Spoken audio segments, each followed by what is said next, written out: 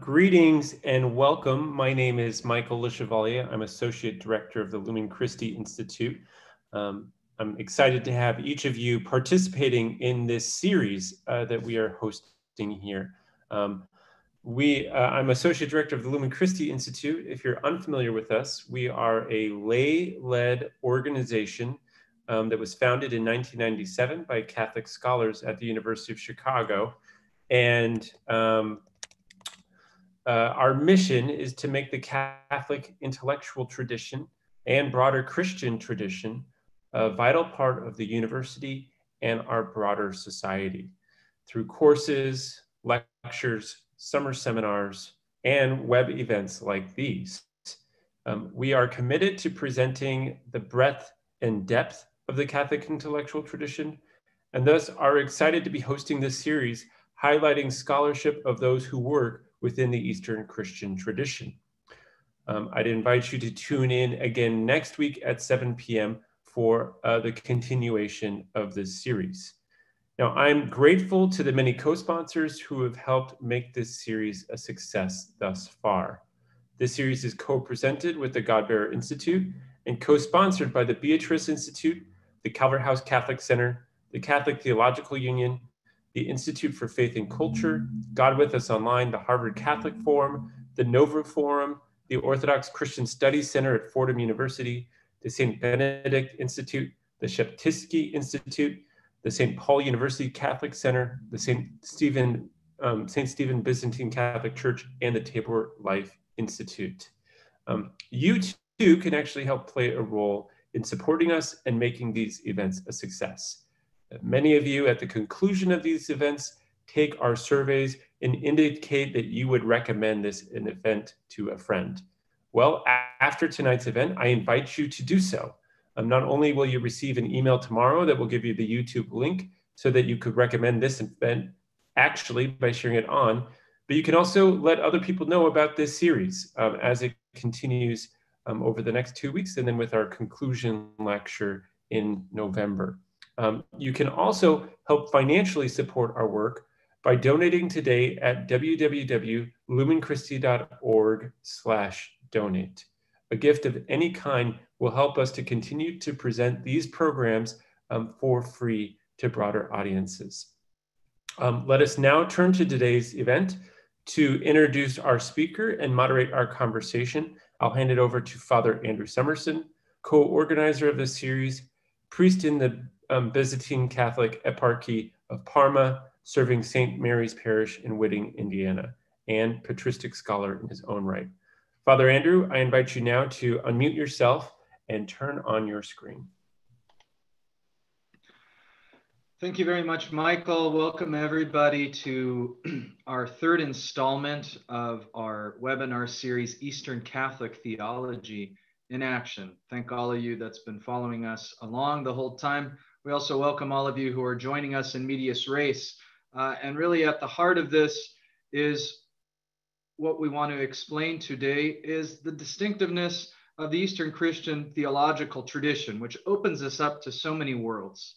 One world that we might not be familiar with is the competence of our speaker today, Dr. Robin Darling-Young, a patristic scholar and is now Associate Professor of Spirituality at the Catholic University of America. She has published and lectured widely on topics in the history of early Christianity and its thought, including the areas of scriptural interpretation, the history of asceticism and monastic thought, and the Christian cultures of ancient Syria and Armenia. Professor Darling-Young is currently preparing an annotated translation of the letters of Evagrius of Pontus and the surviving Syriac translation for the Fathers of the Church series at CUA Press, as well as directing a translation team that will produce English translations from the Greek text and Syriac translations of the same author's Gnostic trilogy for Oxford University Press. She is also the current president of the North American Patristic Society. I invite you to welcome Dr. Robin Darling-Young, who's going to speak to us about a title, Christ, the lover of mankind, the lover of humanity, Philanthropos Chelovikoliubets, which is a title that we don't say casually in the Byzantine tradition. We say it in prayers public and private, from baptism to funerals, and to show us the horizon of patristic interpretation, Christ, the lover of humankind, Philanthropia, mystery, Martyria, and Eastern Christianity.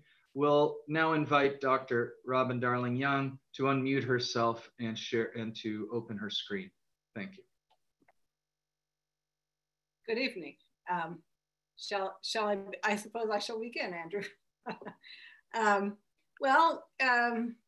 I'd like to say hello to all of you whom regrettably I can't see, but I'm very glad that you have decided to attend this lecture under these odd circumstances.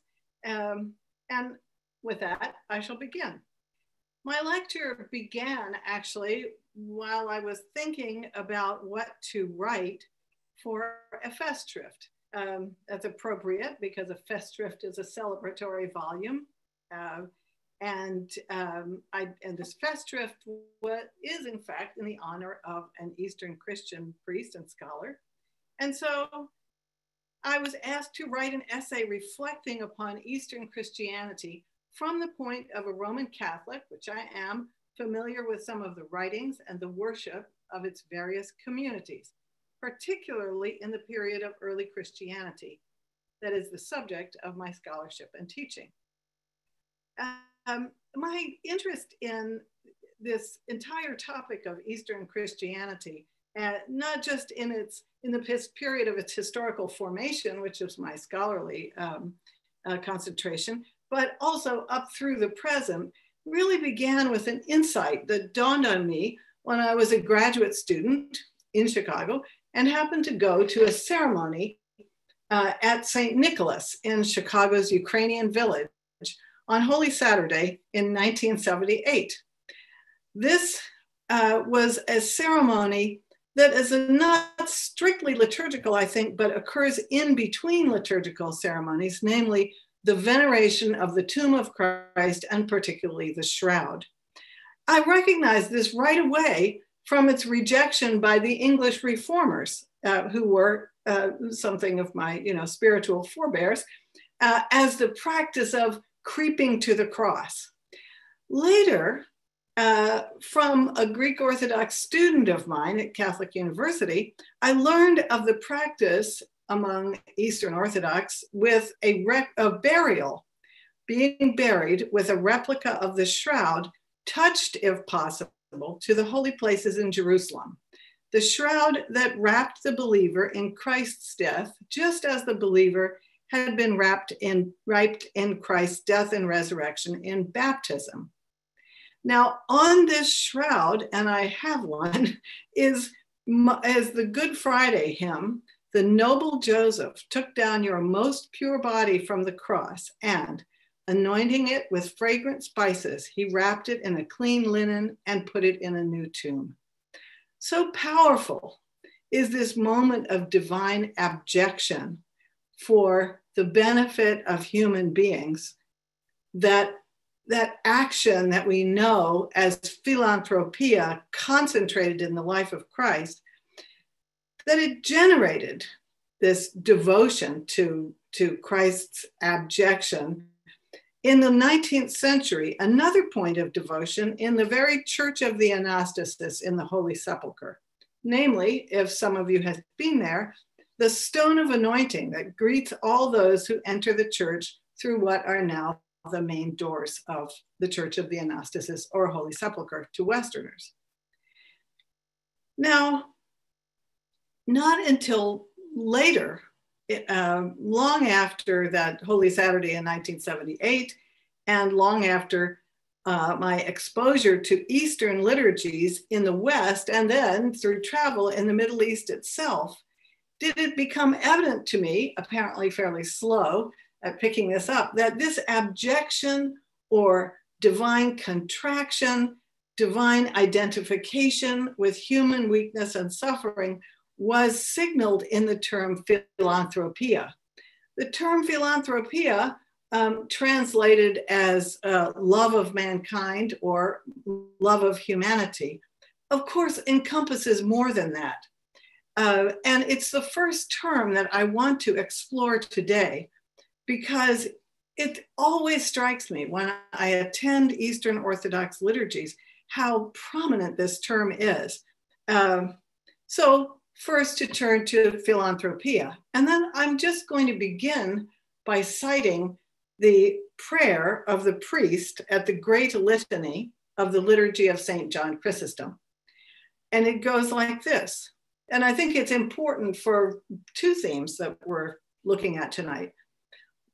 Lord our God, whose power is beyond comparison, whose glory is beyond comprehension, whose mercy is beyond measure, and whose love for mankind is beyond expression. In the kindness of your heart, O Master, look upon us and upon this holy church, and bestow on us and those praying with us the riches of your mercy and compassion. This prayer has two interesting parts, because the first four statements, power beyond comparison, glory beyond comprehension, mercy beyond measure, and love beyond expression, all point to the what is called the apophatic or inexpressible truth of, certainly of Philanthropia, but also of theology itself. That is, that many things can be attributed to God, can be said of God, but there is a way in which that God and God's attributes and God's very self are simply, without comparison, not understandable, immeasurable, and inexpressible. This, of course, is probably best expressed in early Christianity in the first theological oration of Gregory of Nazianzus, which is easily found. But it rings through the liturgy. And it is the result, its place in the liturgy and its prominence in Eastern Christianity is the result of a very interesting development, because we have, for its place in Christianity, we have to look at least three sources. The first source is the description of a social virtue in the ancient world, a humane act, humanity, benevolence, praotes even. And praotes in Greek really means gentleness. It's the quality in the social world that is the opposite of phanos, jealousy. So it's a very important term for ethics. As a personal quality, it can mean clemency or kindness, courtesy or benefaction. And even in the ancient world, it's sometimes used of animals who are particularly attached to human beings, such as dogs and horses. Aristotle, in fact, discusses it in the Politics. It is, however, a word that is rare in the New Testament, vanishingly rare. We find it only in the letter to Titus 3:4, which says, "But when the generosity, Christotes, and love of mankind, Philanthropia, were manifested of God our Savior, not through works and righteousness which we accomplished, but according to his own mercy, did he save us through the washing of rebirth and the renewal of the Holy Spirit." Interestingly, however, this word has already appeared in what might be considered the predecessor volume of the Greek New Testament, or the Greek works that are eventually canonized into the New Testament, and that is the Greek translation of the Old Testament, the Septuagint. Now, this is significant because it gives later Christian writers who are seeking to understand the New Testament as a comprehensive, connected, unanimous, and philosophical document. It gives them an opening to connect the word to their own cultural world, such that a quality which is appreciated in friends, in officials, in family members, is also found rooted most explicitly in the actions of God, and particularly the actions of God become man, Christ. Now, I want to just put that down for a minute and turn to the next term, which I think it describes both. It describes the liturgy, although the word mysterion is not always used. Other synonyms are used. And here I'm going to cite another liturgical prayer, this one from the Armenian liturgy, in which the term mystery, but not in its Greek form, is invoked. And I think this one helps to explain the way in which mysterion is connected with philanthropia. So it goes like this. And again, it's at the beginning of the liturgy. O mystery deep, inscrutable, without beginning, you have decked your supernal realm as a nuptial chamber to the light unapproachable, and adorned with splendid glory the ranks of the fiery spirits. With ineffably wondrous the lordly image, and clothed him with gracious glory in the paradise of Eden, the place of delights. Through the passion of your holy only begotten, all creation has been renewed, and man, or humanity, has again been made immortal, adorned in an indespoilable raiment. Heavenly King, preserve your church unshaken, and keep in peace those who worship your name. Now, this is a remarkable prayer, and it's very beautiful when sung in the Armenian liturgy. It too points to the apophatic character, the unspeakable character of God and of Christ as a manifestation of God, because it is a deep mystery. It cannot be examined. It is without beginning. And at the same time, it accomplishes something. This prayer speaks about unapproachable light and glory in a nuptial chamber, a very old tradition in Judaism that comes up very strongly in the Second Temple Judaism that has so deeply impressed Eastern liturgy and, of course, Eastern theology. Adam has been clothed in glory and will be renewed to glory. Now, mystery, meaning a secret, something inscrutable, has had a kind of, it's a word that is sometimes viewed with suspicion, perhaps, especially in the West. And although I don't object to the Enlightenment, I want to say perhaps the post-Enlightenment West, with its emphasis upon open discourse, which I also think is important.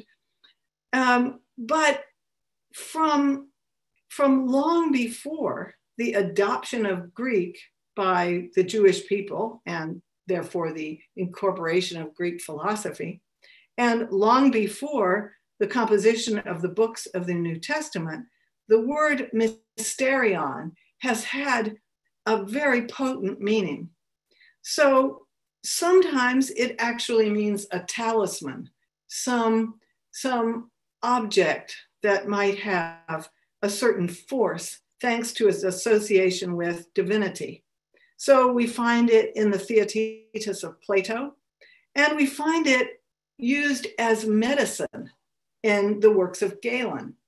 Well, this is very interesting because mysterion actually has this sort of medicinal meaning even as early as Ignatius of Antioch, who talks about the great secret hidden from Satan. In that, he's following the New Testament, where mysterion is a secret revealed by God.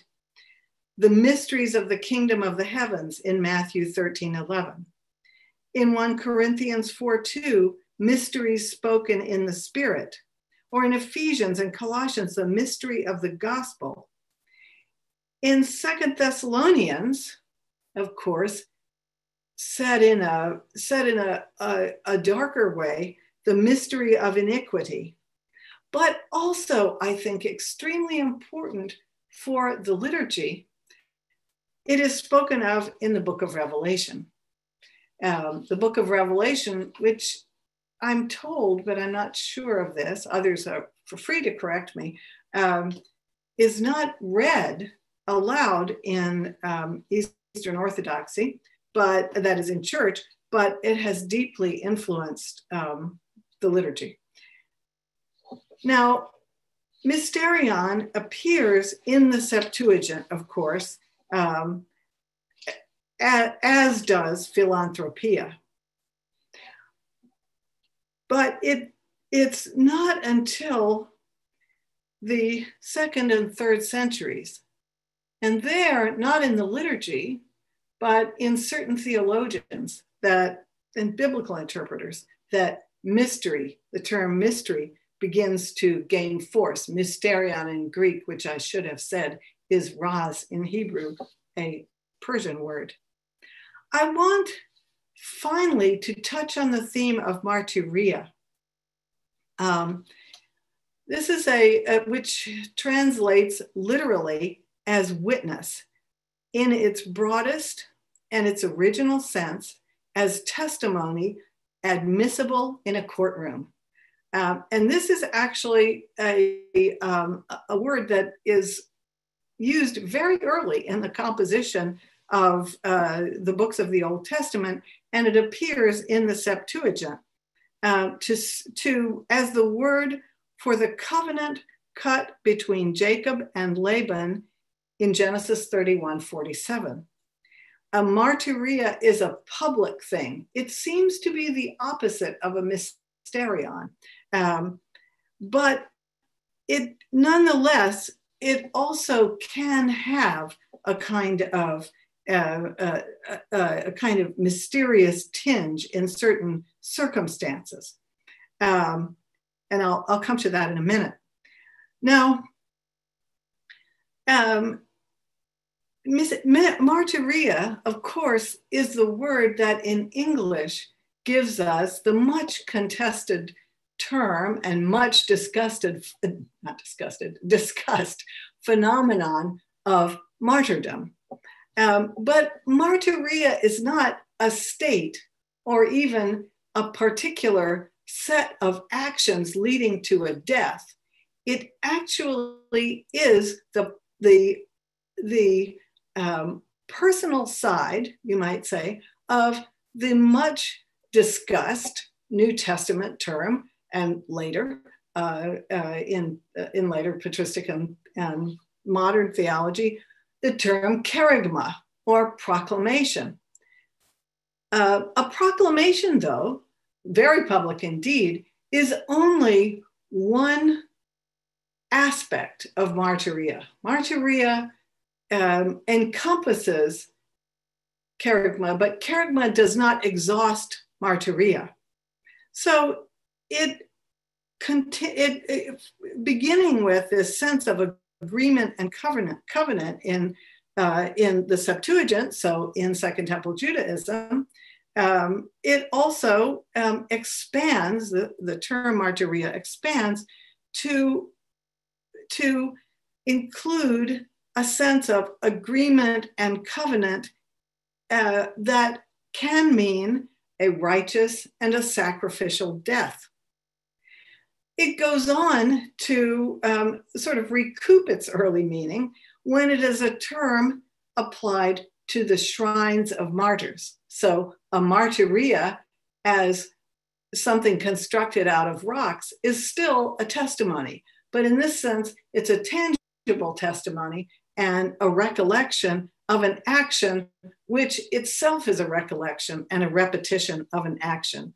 And it also is used in the Syriac world, it is used in its Syriac form, sachdutha, as the witness given by Christians in their converse with God or in their worship. And so you can find it in Ephraim the Syrian, whom I believe was discussed earlier in this series. Now, what does Martyria or Sachdutha, or just to be complete, the Armenian Vukayutun, have to do with the larger scene, which is unseen? Two different words there. It refers to the divine dikasterion, that is, the court or the judgment seat of God. Also, I might add, alluded to in the liturgy of St. John Chrysostom. And I think it's appropriate to mention the way in which the liturgies of the East also recall, even if they do not quote, but since I'm not a liturgist, I can't claim that they never quote this passage, the book of Revelation, where in Revelation 1:2 and Revelation 1:9, Jesus testifies to himself, or later is testified by witnesses and prophets who enunciate the Martyria to Jesu, the witness of Jesus. And those can be found in Revelation 6:9 and 12:17. But of course, look, that is a book which looks back to earlier revelations, especially the book of Daniel, and claims prophetic and ceremonial witness for the supreme martyria, the martyria of Jesus himself. Now, this last is obviously not a feature only of Eastern Christianity, but when it is understood in its ancient Christian and Platonic and Hellenistic sense, where it is a Hellenistic Jewish sense, where it is not only death, but also testimony in a courtroom, whether civic or imperial or cosmic, it is not hard to see that the term also has liturgical connotations. And in fact, one of the places that you can see this most beautifully in early Christianity is in the writing entitled the Martyria to Polycarpou, usually translated as Martyrdom of Polycarp, but really it's the entire witness of Polycarp that's being talked about, where Polycarp's death as a witness is also a Eucharistic transformation.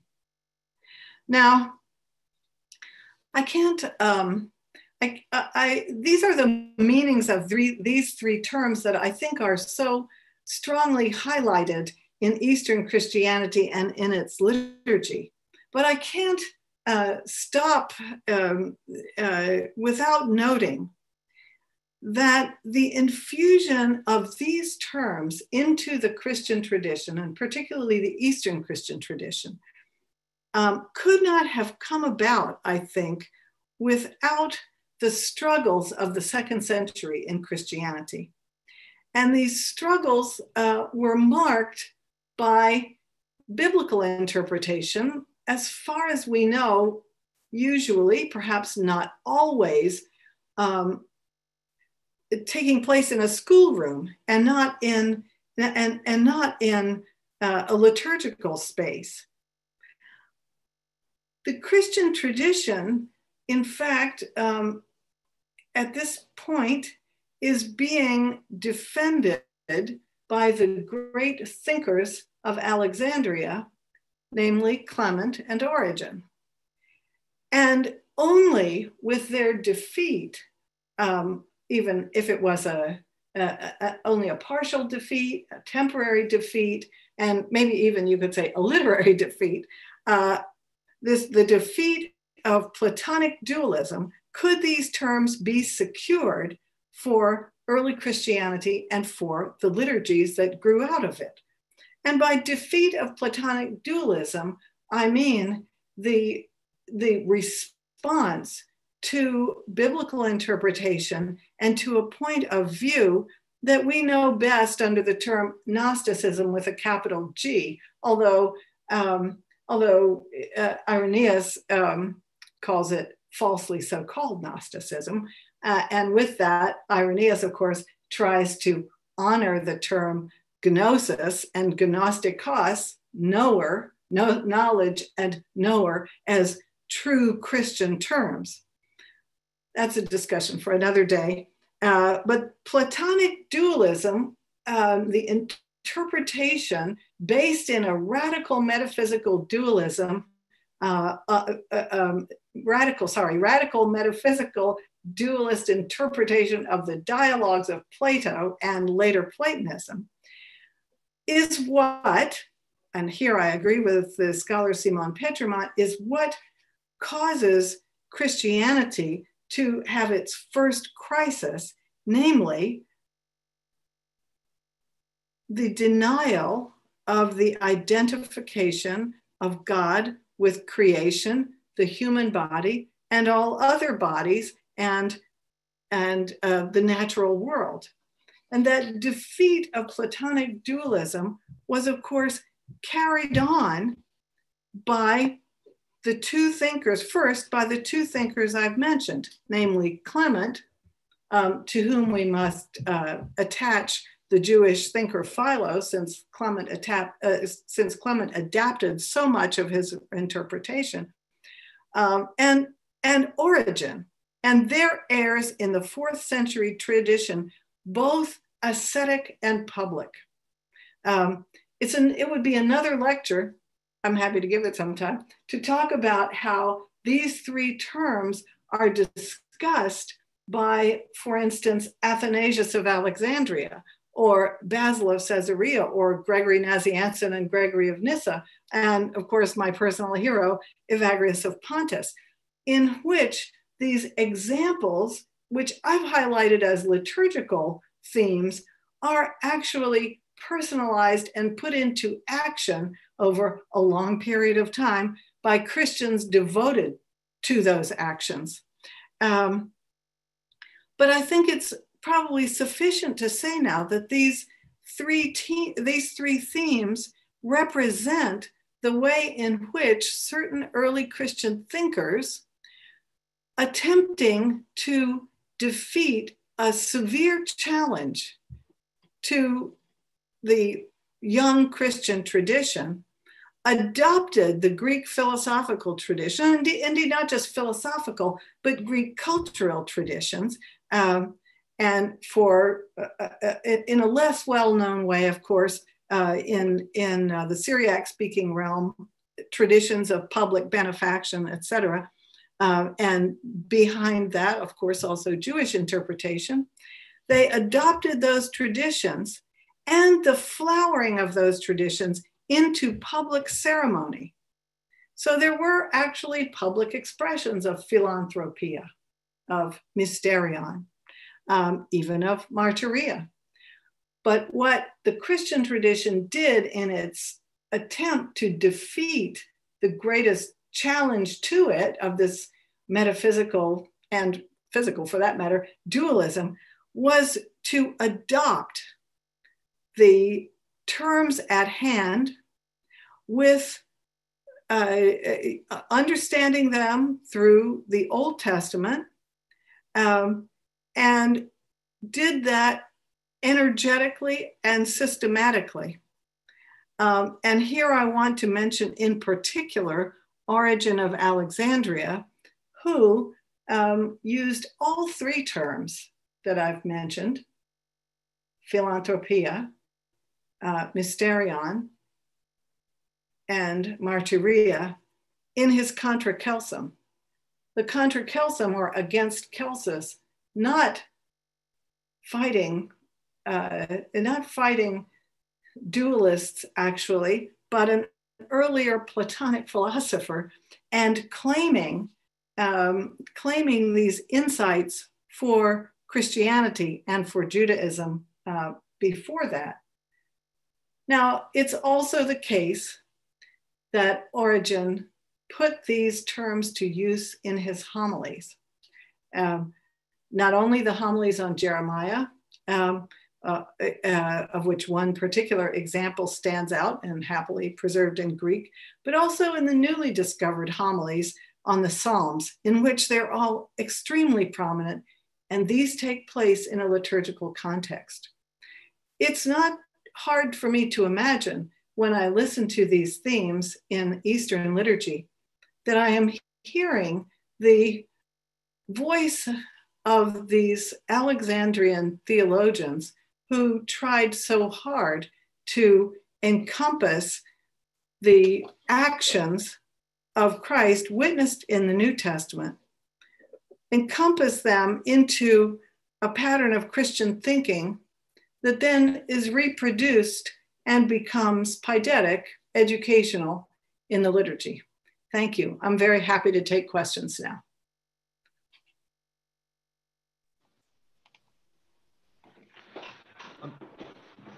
Thank you very much for that.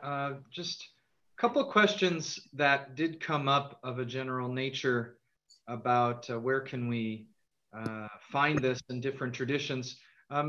If you want to engage more sources, do you have any sources that you could recommend? Do you, sources for these particular terms, or sources for the sources of the sources? So yeah, for the, or for further study and for further engagement. Yeah. Yes, well, I actually, I actually like, there's a very good article, which I forgot to put on the bibliography actually, but it's easily locatable on the web. And that's an article by Demetrios Konstantilos, who writes about later Byzantine use of the term philanthropia. I think that one is a particularly good article. And, you know, I would try to go over to my other desk and find it, but I would risk not being able to find it. So if anybody wants to, you're free to share my email. And if anyone wants to email me, I can send it to that person. I think that the particularly good source is the Encyclopedia of Eastern Christianity that I put on the bibliography, which has these terms. But I would also, I always say go to the encyclopedias first. Of course, I would also say the Encyclopedia of Early Christianity, produced in Rome probably 30 years ago and available in an English translation. And I would also, if you have the time and patience, I would also look at exegetical homilies, which, as I say, predate the liturgy. I'm thinking also of some of the homilies of St. John Chrysostom, particularly the homilies on Matthew, which draw the connection between these terms and the way in which Christians in their lives are being asked to appropriate, live them, and become them. I mean, the term that I didn't use, which is so often used about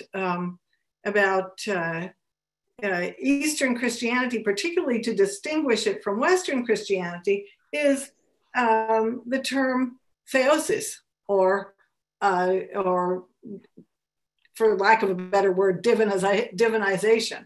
But I actually think that theosis is a term that is a little bit later than these terms and founded on them. That is, that the early Christian community finds that its role is to be, I mean, it discovers this through reflection, of course, is that its role is to be mimetic of the position of Christ. And one of the places, it's a very ignored treatise, but one of the places that you can find this is actually in a work of Clement of Alexandria called "Who is the Rich Man Who is Going to Be Saved?" Yes, it's long, as it's long and discursive, as Clement is long and discursive, but it explains how Christians become one body by caring for each other, and the body that they become, of course, is the body of Christ. Yeah. Very good. I just note that in your chat function, we have pasted a bibliography prepared by Professor Darling Young that you may refer to for further study. I also invite you at any time, if you want to pose a question in the Q&A function in the bottom of the screen, we have those. But we do have several questions also that we can continue on with. Where Matthew Boren asks, first, thank you for presenting, but out of curiosity, since Christ is the lover of humanity and since mysterion has medicinal connotations, can you maybe speak to the patristic tradition that talks about Christ as the healer of humanity? Well, that's one reason that I put the very famous, a very well-known book by Pierre Hadot on the bibliography, Philosophy as a Way of Life, because I think there are two ways that early Christians approach this matter. And one is a communal way, of course, in which the community gathered is reminded, as is necessary for human beings, is reminded of who they actually are and what they actually must do. And again, you find that in the sermons of St. John Chrysostom, that always have a long exegetical portion and then a long portion that you might call hortatory or directive. But I think where early Eastern Christianity really works this out, of course, is in monastic or ascetic writings. Inasmuch as ascesis or self-discipline is a primary characteristic of Christ, well, certainly with the renunciatory connotation of that word, asceticism is an attempt to become Christ. One of the interesting things that you actually find in all of these thinkers, but my knowledge of Evagrius is probably the best. One of the places that you find this is in discussions of philia or friendship. Now, philia is a word that's obviously connected to philanthropia, and it means love, but it means a love that is a love among equals. Well, that's a very interesting idea because, of course, in its classic expression in Aristotle and later in Cicero, friendship, amicizia in Cicero, philia in Aristotle, friendship has to take place among social equals. But as this notion is changed in early Christianity, and particularly changed by Origen and the tradition of Origen, philia becomes something which characterizes the community more broadly. And that is because, at least in this tradition, not in all parts of the Christian tradition in early Christianity or Eastern Christianity, in this section of the tradition, the core human being is a human being, not a male or a female, therefore not in a social hierarchy, but a human being, and a human being with the capacity to be a friend of God. But to be friends, of course, you still have to be like a friend. You have to be like your friend in order to be a friend. And loving friendship requires, first of all, a kind of abasement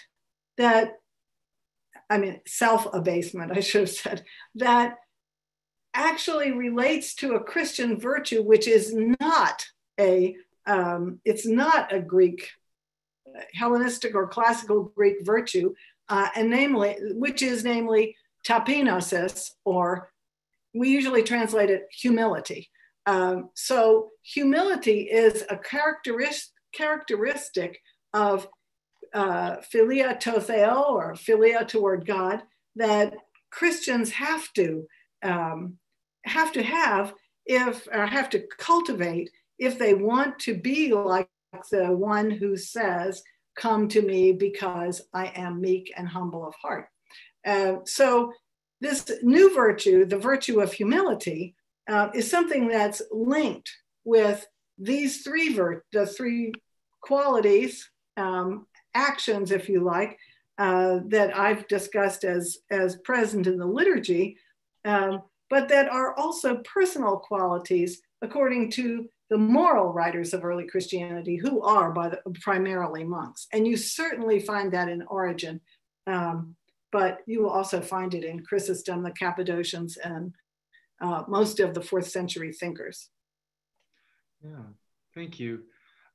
Moving to a question from Father Jack Custer, who says, in the Book of Wisdom, chapter 7, verse 23, Philanthropia is an attribute of a disembodied wisdom that becomes embodied in the person of Solomon. And then Paul, the only New Testament author to use the term Philanthropia, also identifies Jesus Christ with wisdom in 1 Corinthians. Would you care to discuss the embodiment of Philanthropia in Christ, or to say it another way, the particular connection between incarnation and Philanthropia? Okay. Well,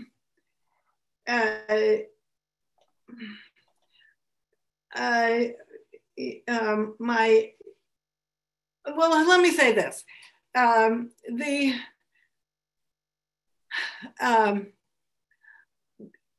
writers like Clement and Origen took the New Testament, and this is something that's, let me finish my sentence. It's a bad habit. They took the New Testament as agreeing with itself.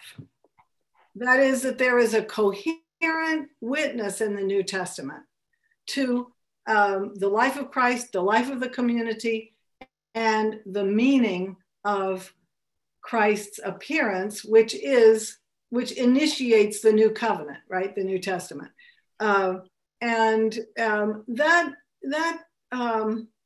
unanimity of the books of the New Testament is something that many people have difficulty with. But if you are going to read early Christian authors, and probably I would venture to say, listen to the liturgy with benefit, you sort of have to take the unanimity of this witness as a given. So probably that there is one positive and mention of divine philanthropia in the New Testament allows Christian authors to say, this is what agape means. It means philanthropia, and philanthropia is an action. It's an intention. It's an action, and it is the personal expression of something that is broader, but also appears in Eastern Christianity, early Eastern Christianity, namely oikonomia. Could be translated as dispensation. Its literal meaning is a household arrangement, but oikonomia here understood as the entire household of God, that is creation. And it is that oikonomia, so the broad oversight of God, into which philanthropia fits, because that is the action of a God incarnate, who, and then I think, if I were thinking like an early Christian interpreter, which I think I might be able to do now after all these years, then I would go to the Christ hymn in Philippians and say the expression of philanthropia is humbling oneself. So departing from glory, descending, humbling, so that others may rise. Not that a person would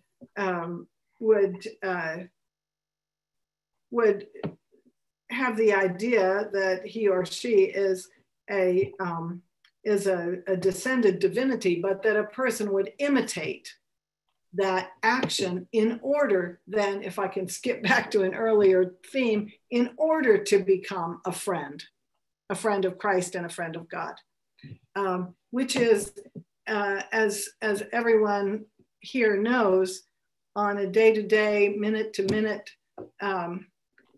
plane, difficult to achieve. Yeah. Which is why it comes up again and again, why it's repeated in the liturgy. Yeah, that's very interesting. You mentioned martyrdom as Eucharistic. Could you expand on that? Somebody, an anonymous attendee asked. Oh, yes. So because Martyria is primarily a witness, and because the primary witness, liturgically speaking, of the action of Christ is the Eucharist, we actually find Clement of Alexandria, and I have to say this is much overlooked in his writings, we actually find Clement of Alexandria already connecting witness to Eucharist. Well, why?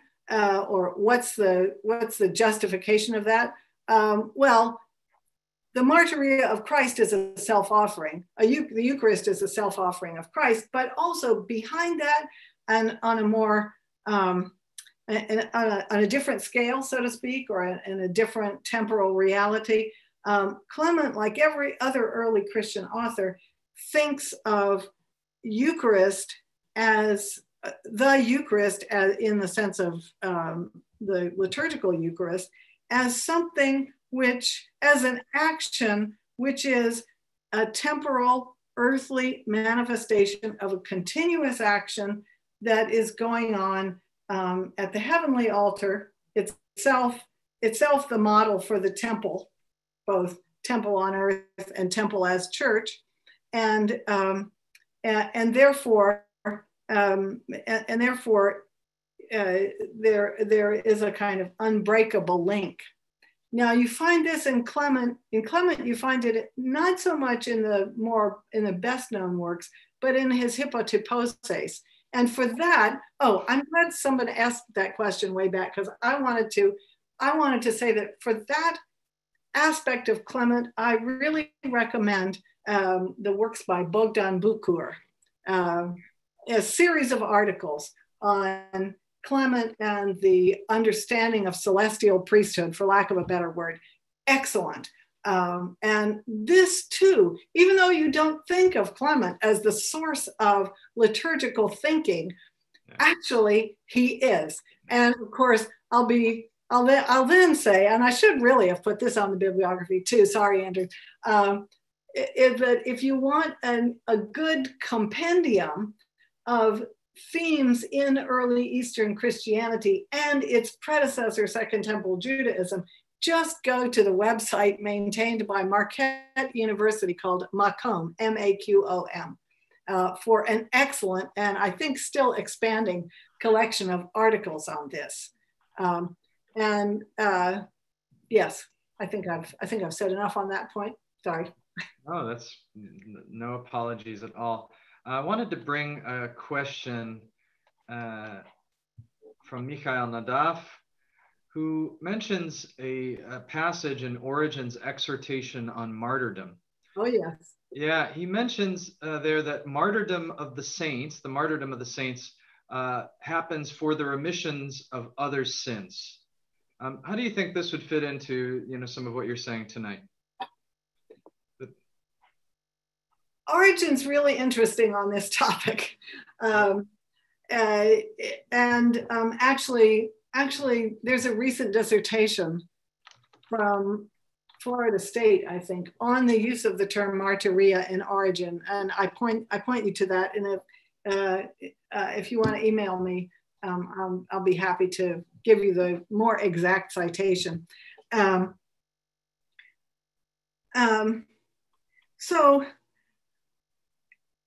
So Origen is someone who was extremely judicious about Martyria. It's interesting that Origen himself, Eusebius tells us in book 6 of the church history, that Origen himself prepared people in Alexandria for Martyria, for giving public witness in case they were arrested and hauled in front of a judge. And in fact, that he witnessed his own students' deaths. And we know at the end of his life that Origen, I say we know, that's really pompous, sorry. The best indications are that Origen himself was tortured and did himself also undergo a public witness. And at the same time, it's not usual to think of Origen as, he's not often included in, I should say, as a kind of source for Eucharistic thinking, for thinking about the Eucharist. But in actuality, Origen has a very broad way of thinking about the Eucharist, which begins with the reception of manna in the wilderness and ends or reaches a high point in his New Testament commentaries, and then he understands that the Eucharist is a gift, but it's a gift also of logos, of word, and word in a sense enriches and is enriched by the actual ceremony, about which he does not say much, but he does, after all, give some of his homilies in a Eucharistic context. So I think that he's not usually thought of as a sacramental thinker in that narrow way, but I think that his understanding of the entire oikonomia of the Logos, mediated through others who are themselves speaking Logos, capital L Logos, I think that makes him highly Eucharistic. Speaking of the sacraments, would you, Botros Sadek asks, would you make a distinction between mysterion in the Eastern tradition and sacrament as defined by Peter Lombard? Oh, Peter Lombard. Well, it's been a while. Can somebody remind me what Peter Lombard says? I'd have to refer myself to Botros Sadek. Yes. Yeah. Well, more broadly speaking, the difference between mysterium and sacramentum that Tertullian picks up. Yeah. Well,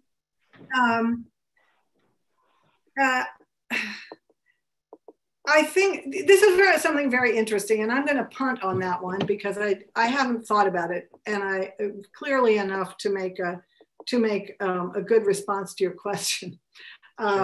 But it's very interesting to, no language reproduces another language. So mysterion and sacramentum are not equivalent words. And sacramentum overlaps with mysterion, but isn't the same thing as mysterion, and doesn't even come from the same sort of place in Latin usage, as far as I understand, as mysterion does. But it probably is the best translation available of mysterion. That is, was the best translation available. And after all, and this is all I can say about Tertullian at this point, is that he was really the last Latin author to know Greek as well as he knew Latin. So he may have meant it to be an equivalent. I could think more about it and invite you to email me, and then maybe I can be of more help, which I would like to be. But as soon as you mentioned Peter Lombard, I knew I was out of my depth. It's fine. It's fine. We'll send your email along to Boutros. Okay. Very good. Father Joseph Matlack thanks you for your lecture, and seems to wants to suggest that Kyrie eleison, found often in the Byzantine liturgy, asks, could that itself be a philanthropic phrase and could be linked in some ways maybe to the physical closeness of the emperor? So is this phrase and Christ the philanthropos linked, a natural outgrowth from one another? Yeah. Well,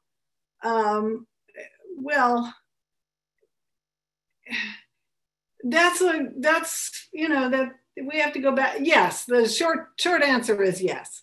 The dispenser of mercies could be a civic official, could be a royal official, just as the lover of the poor, Philanthropos, could be the local city council in the age in which the New Testament's books were being composed. And all that would mean for the thinkers that I'm familiar with, that would mean one of two things. This term was around a long time before it showed up in Greek, and the Greeks basically appropriated something from an earlier culture like the Hebrews, or it means that the Logos has distributed hints of himself in the social world, which is not attached to the two covenants. I don't want to use the S word, secular, because there is no secular society, until very late in human history. But certainly to say that Alexander the Great is soter, savior, is only to say, as far as the Christian tradition of the East, early East is concerned, is that Alexander the soter participates from some vast distance in some of the qualities that make the true soter Christ and God. So, that's how they think about it. Because after all, the Logos, who is the word of God, is the origin of language, right? And so by that very means, he leaves traces of himself to be discovered dimly. That's why in some of the work I do, 4th century, when they want to refer to Plato, they might quote him directly. If they want to compliment him, they will say, an ancient sage, or our father, the ancient sage. They know that he was on the right track, just as, a benevolent mayor might be on the right track. And that might even be the influence of the way the Logos has structured the world. But a sort of direct borrowing, so to speak, not in their minds anyway.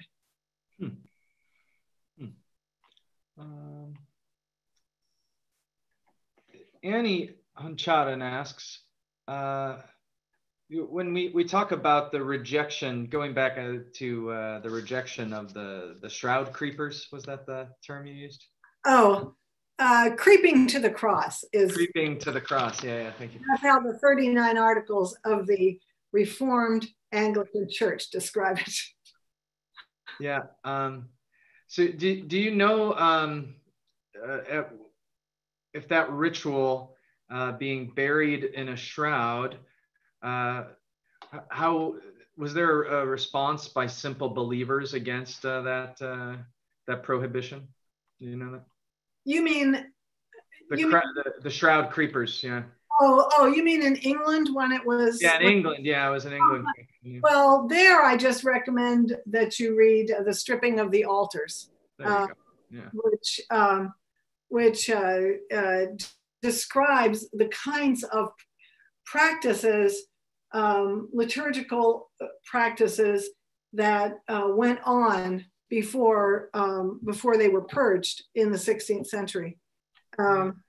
So that's a wonderful book, and it will give you many answers that to questions you never even thought you had. But that does that does it does point to an anecdote. Once I used to belong to the Eastern Orthodox Roman Catholic Dialogue, and I was standing at a ceremony once, an Eastern ceremony, with a Roman Catholic priest friend of mine, and I said to him, why does this seem so familiar? It was kind of I was baiting him, obviously, and he said, well, that's because Eastern Christianity has preserved early Christianity, which I thought was a very interesting thing for a Roman Catholic priest to say, but he did. We have here, let me find it here.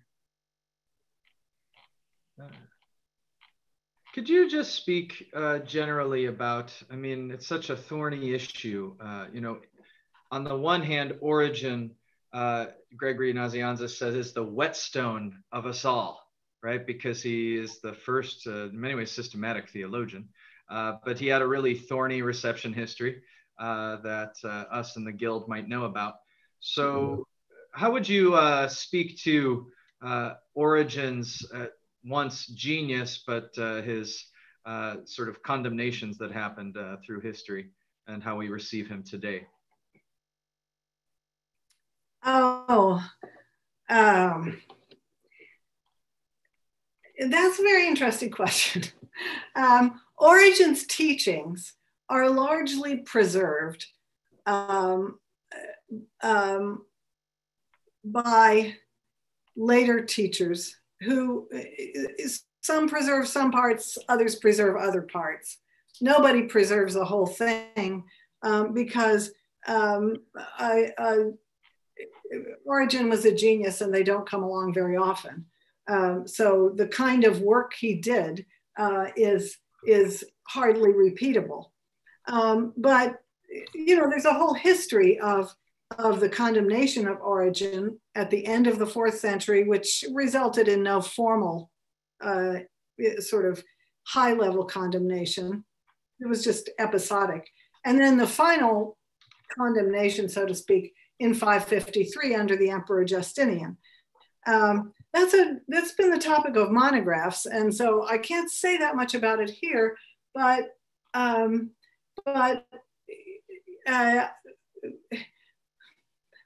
Origen's thought, minus some of the things which bothered his critics, and they are a very small number actually if you compare it to the entire body of his thought, is all over early Christian and Byzantine and even Syriac and Armenian theology, because Origen was read and appreciated by so many generations before many of his works were destroyed.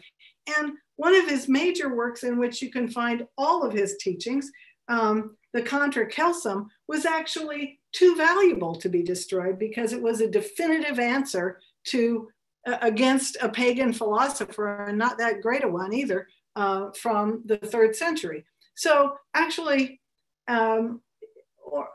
places in which Origen said things which disagree with Nicaea, Constantinople, and disagree with the 4 original ecumenical councils, those things tended to be destroyed, but other parts of Origen survived. And people who read Origen, like Gregory the theologian or like Evagrius, also preserved his teaching in slightly modified forms or in an applied form. So it really did become the foundation of Eastern theology. And I doubt there's anyone who would really deny that Origen's thinking is the foundation of Eastern Christian theology, even though it's obviously not the completion of it, not the end of it, but it continues to be very, very much alive, obviously, because it's in the liturgy, as I've tried to say. But Origen's thought also travels to the West. How does it travel to the West? Well, there's some of Origen's thought to be found in Augustine, but possibly a more straightforward source is in John Cassian, whose writings are commanded by Benedict to be read in the monasteries. And then when the Benedictines, when the Benedictine monastic tradition multiplies, the conferences and collations of John Cassian continue to be read there, and the thought of Origen continues to be reproduced in the monastic setting, but not in the dogmatic theological setting. So it's so I think it's fair to say that apart from his theory about the resurrection and apart from his description of the relationship between the Son and the Father, most of Origen's thought is still foundational. I mean, he didn't develop it alone, of course. He developed it in dialogue. And that's one other thing that I think is really important about the liturgy, is that it's a dialogue, and that the Eastern liturgy is a dialogue, and it continues the tradition of dialogue of early Christianity, but before that, even of philosophy. Okay, I think, Michael, you're appearing, so I think it's done, right? Well, I didn't intend to cut you off. That was an accidental push, but we are actually at the end of our time. And so I want to thank you in particular, not only for this great exposition into sort of these topics, but also for the dialogue that you continued with us after. And I think that you've sated everyone's appetite for an Origen lecture to come in the future. Lots more questions that were coming through there. So thank you very much. And thank you each for tuning in and joining us today. And I would invite you to join us again next week Thursday, same time, same place at 7 p.m. As we welcome Father Alexander Lashuk for a presentation entitled Eastern Churches, Latin Territories, Ecclesial Catholicity, and the Notion of Diaspora. So a very hot topic and very great title. So I would invite you to come find out more next week. I'm grateful also once more to our many co-sponsors who have helped make this series possible and who have helped ensure its success, and invite you to support us as well. Help get word out to your parishes, media, sign up for our mailing list, and forward on our emails about this series onward to others. You are participating in many networks that we have not even touched yet, so we'd invite your help. We also would invite you to become a financial supporter today of our work by donating today at www.lumenchristi.org/donate. A gift of any kind can go a long way. Otherwise, once more, thank you again, Professor Young, for this fantastic lecture. And we look forward to when we can welcome you back to Chicago in the future. Love to. Okay, I'm leaving now, right? Right. Bye-bye.